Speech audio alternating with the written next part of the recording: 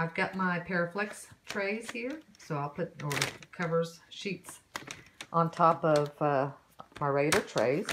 And so I'm going to spread this out as thin as possible because that's what we want. Make sure it's cooled down, room temperature, and then spread it out as thin as possible.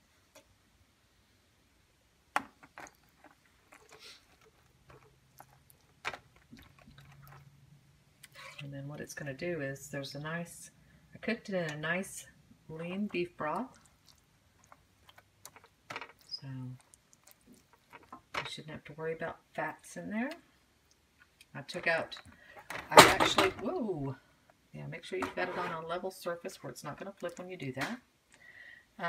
I cooked it with some hot dogs in there. It's just the way my mother used to do it when we were kids. Oh, well, sausage or a hot dog, but I took those out because I didn't want to dehydrate the hot dogs or anything. Okay, so that's one sheet, and we'll just keep going.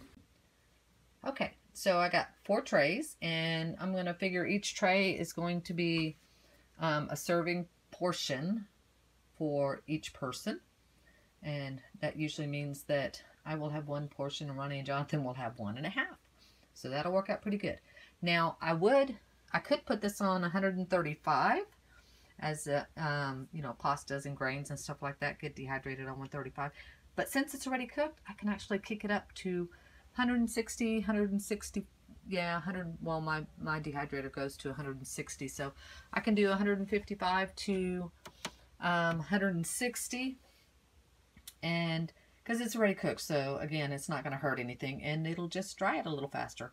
So we'll check it in 2-3 hours and see what it is, but I can turn it down then and let it go all night, and it's not going to hurt anything.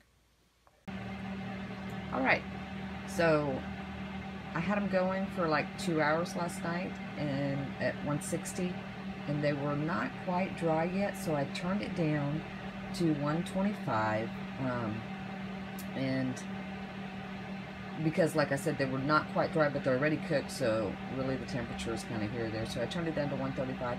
Just let them go all night. So let's check on them now. Look at this. Oh yeah, okay, dry as can be. There's those green beans. So we'll have some nice beans ready to go.